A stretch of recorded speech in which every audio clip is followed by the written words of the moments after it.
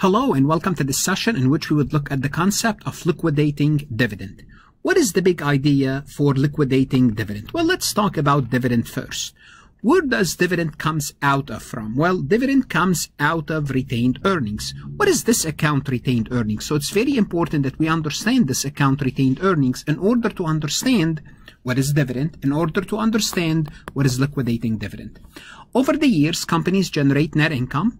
So as they generate net income every year, the retained earnings will increase on the credit side. If they, for any year, they incur the loss would reduce the retained earnings. Also, when the company pays dividend, they pay dividend out of retained earning. It reduces retained earning. And many other transactions reduces retained earnings. The only thing that technically increases retained earning is net income. Now, what happens sometime is this. What happens if the company pays dividend in excess of accumulated earnings? Simply put, over the years, we have this account that's called retained earnings, and we have $10 in here in total. What happens if we decided to pay $12 in dividend? Because remember, dividend is it reduces retained earnings. Well, what happened under those circumstances, technically, this is not a dividend. Why not? Well, remember, dividend comes out of earnings.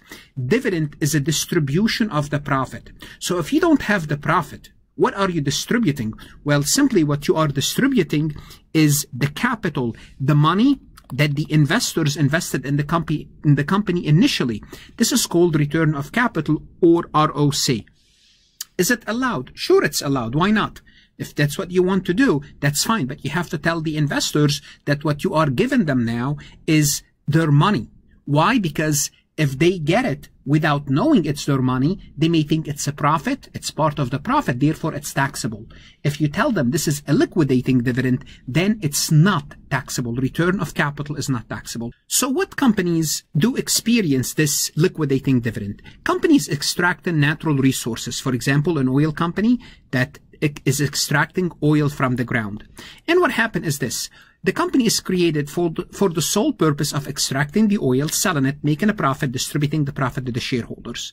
Now what happened is this. At some point, after they have extracted the majority of the oil, they'll start to close down the company. So what they do, they have no intent of buying another well to extract the oil. So they will start to give all the money back to the shareholders. Some of that money may not be profit. Well, if it's not profit, it's part of the capital, the original capital of the owners. So let's assume Adam Company had a retained earning balance of $800,000. So simply put, they have a balance of $800,000 in the retained earning over the years.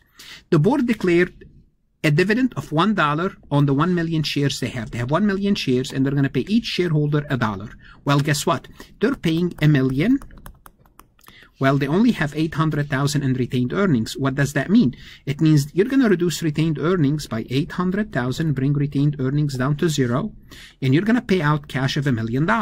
Well, we are missing a debit of $200,000. Well, guess what? This $200,000 is return of capital. So what we do is we debit paid in capital in excess of par. Now, if the company does not have paid in capital, they only have common stock, then we debit obviously common stock. Basically, the company is closing.